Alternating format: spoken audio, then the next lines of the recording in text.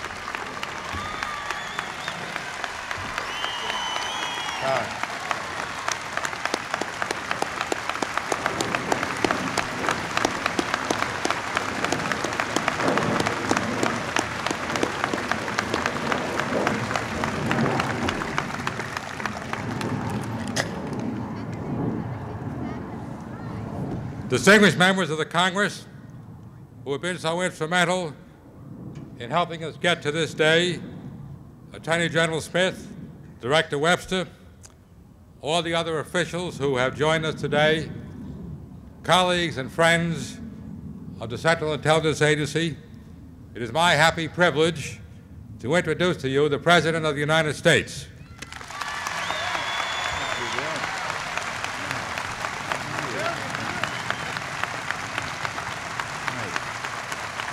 Thank you very much. No, please. Thank you.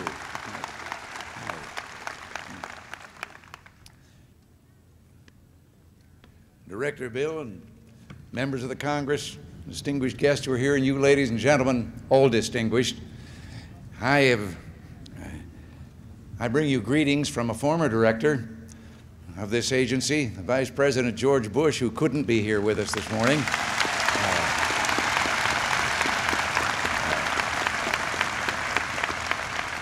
And I want to give him credit because I'm going to tell a story of his. And it's always dangerous telling a trade joke to members of the trade because the chances are too good that they've heard it, but I'm going to take the chance anyway. It's one of the few stories that I can tell now, since ethnic jokes are a no-no. This one is an Irish joke, and my name is Reagan, so I can tell the story. But it has to do something with the occasion and with your line of work. And the story is that there was an agent overseas and happened to be in Ireland, and there was an emergency and it was necessary to contact him immediately. So they called in another agent and they said, now you'll go there, his name is Murphy, and your recognition will be to say, 'tis a fair day, but it'll be lovelier this evening. So he went to Ireland, a little town in Ireland, into the pub, elbowed himself up to the bar, ordered a drink, and then said to the bartender, how would I get in touch with Murphy? And the bartender says, well, if it's Murphy the farmer you want, it's 2 miles down the road and it's the farm on the left. He said, if it's Murphy the bootmaker, he's on the second floor of the building across the street. And he says, my name is Murphy. So he picked up the drink and he said, well, 'tis a fair day, but it'll be lovelier this evening. Oh, he said, it's Murphy the spy you want. Well, he...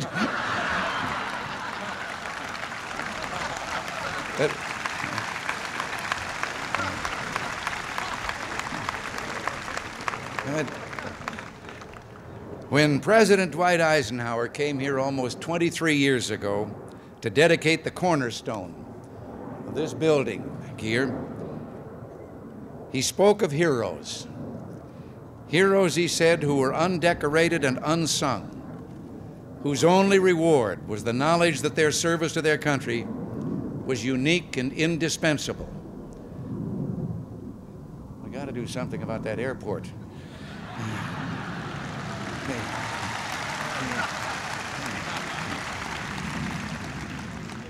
Well, today I speak again of those heroes, the men and women who are locked in a dangerous, sometimes deadly conflict with the forces of totalitarianism.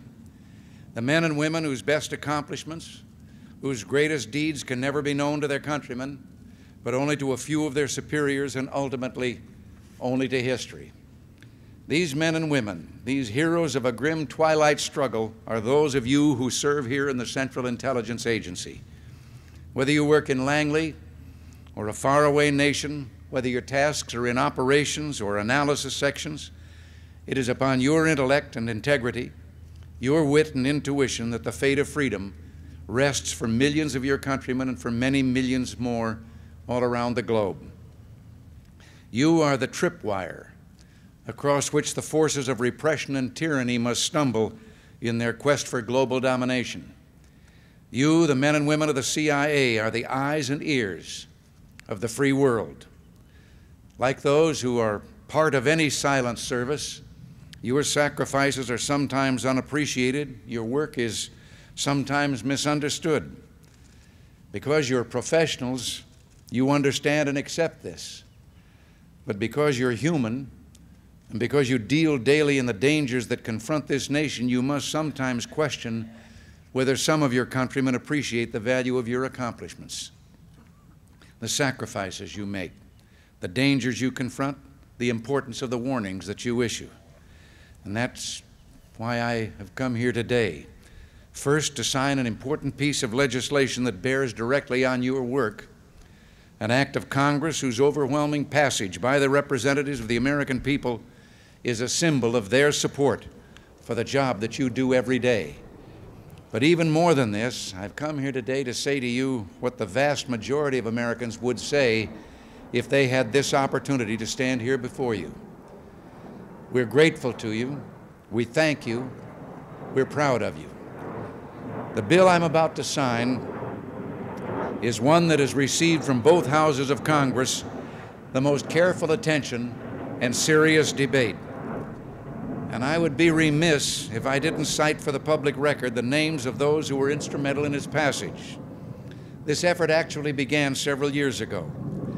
In the 97th Congress, the chairman of the Senate and House Committees on Intelligence, Senator Barry Goldwater and Representative Edward Boland, worked diligently for its passage. So too did many members of the House and Senate, Republicans and Democrats alike, some of whom are here with us today. I especially want to state my deepest admiration for Senator John Chafee, whose outstanding leadership guided this bill through the Senate.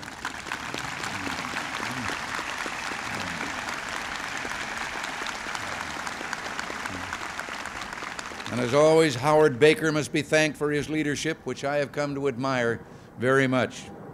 And finally, I only wish that the late Representative John Ashbrook, who took the lead on the House floor, could be with us here to sign or to witness this signing. The Intelligence Identities Protection Act is his legislative monument. As I've said, the enactment of the Intelligence Identities Protection Act is clear evidence of the value this nation places on its intelligence agencies and their personnel. It's a vote of confidence in you by the American people through their elected representatives.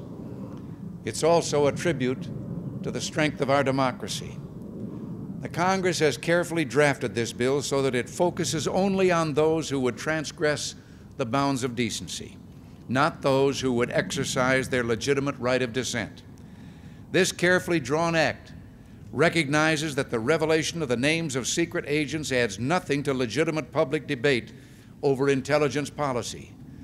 It is also a signal to the world that while we in this democratic nation remain tolerant and flexible, we also retain our good sense and our resolve to protect our own security and that of the brave men and women who serve us in difficult and dangerous intelligence assignments.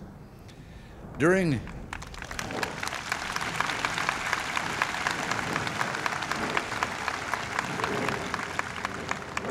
the debate over this bill, some have suggested that our focus should be not on protecting our own intelligence agencies, but on the real or imagined abuses of the past. Well, I'm glad that counsel was rejected, for the days of such abuses are behind us. The Congress now shares the responsibility of guarding against any transgression, and I have named a new Intelligence Oversight Board and Foreign Intelligence Advisory Board to assist me in ensuring that the rule of law is maintained in areas which must remain secret and out of the normal realm of public scrutiny. Beyond this, I have full confidence that you will do your job vigorously and imaginatively while making sure that your activity is lawful, constitutional, and in keeping with the traditions of our way of life. And while you're at your job, and while I'm president, and while these congressmen stand at watch, we'll work together to see to it that this powerful tool of government is used to advance, not abuse, the rights of free people.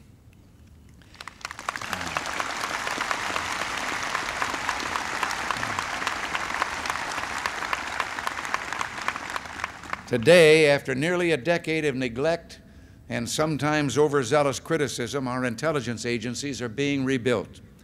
This is altogether in keeping with the American tradition. Such activities have been crucial to our survival as a nation. The sacrifice of Nathan Hale, whose statue stands near here, is a national legend. And in our own time, the valiant performance of our intelligence agencies at crucial battles like Midway and Normandy is a matter of historical record. It is out of this valiant service during World War II that your agency was born.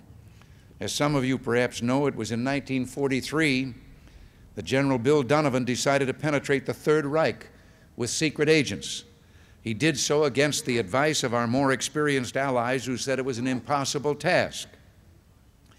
It was only 35 years later that the story of those efforts were fully brought to light in a book called The Piercing of the Reich by Joseph Persico. I thought you'd be interested to know that the young New York lawyer who was given the job of penetrating Nazi Germany was described in this book as a man with boundless energy and confidence, a man with an analytical mind, tenacious will, and a capacity to generate high morale among his staff.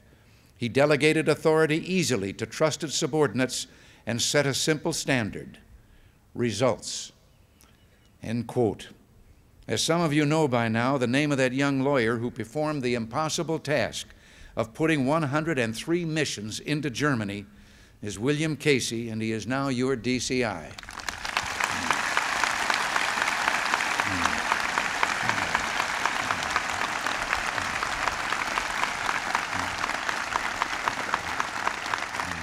He's a close friend to whom I owe a great personal debt, and I know that debt grows greater every day with the job that you and he are doing together.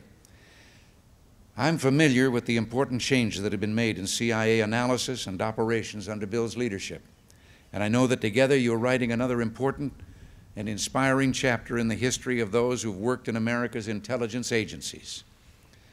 We'll need this kind of excellence from you, for the challenges in the months and years ahead will be great ones. As some of you may know, I've spoken recently about the fading appeal of totalitarianism and about the internal decay of the Soviet experiment. And some have asked in response why I place such an emphasis on the strength of our military and of intelligence agencies if indeed it is our adversaries who are approaching the point of exhaustion.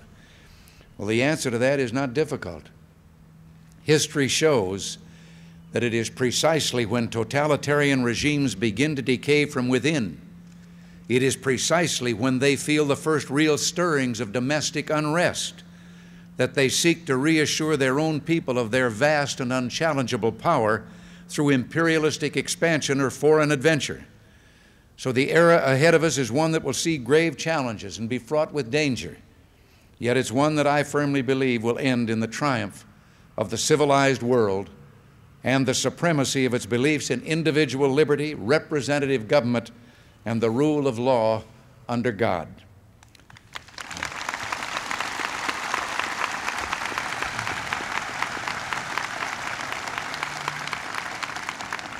And that's why we must now summon all the nations of the world to a crusade for freedom and a global campaign for the rights of the individual.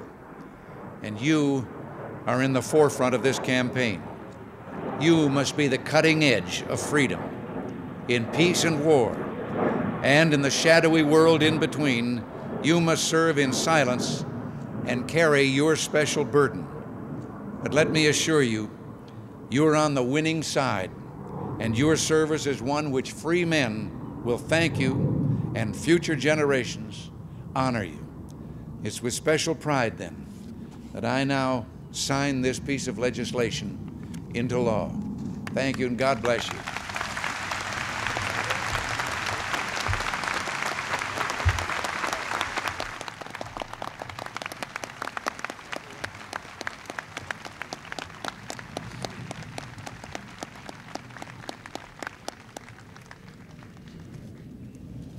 We've got to get pens that'll write more than one word. I got one with me. That's austerity, Mr. President. It's law.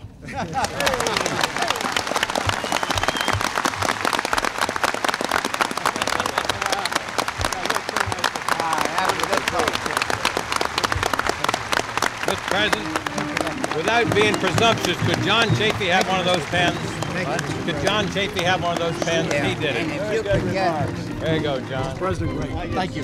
if you let your staff touch some other pens and give it the number of pounds, one each, we had an extra card. Appreciate it. Yeah, these gentlemen like. But like a pen, They're if gonna you be touch one, distributed get later. it. Thank you very much. Thank you very much, Mr. President. It didn't work on the thing.